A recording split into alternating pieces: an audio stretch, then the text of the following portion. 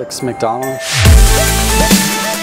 The paint. I used to be really big into graffiti. I don't do that so much anymore, so I kind of like do street art on canvas or on wood or whatever. I guess like everything I do is mixed media.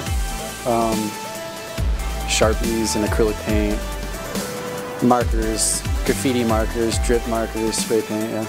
Less formal art.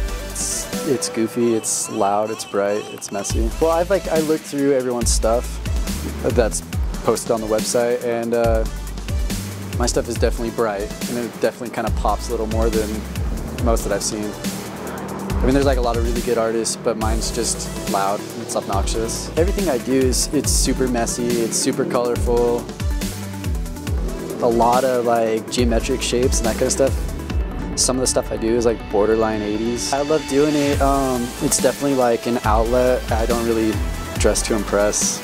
I just do it because I like doing it. It's fun and gets the wiggles out, I guess. My name is Alex McDonell and I'm a raw artist.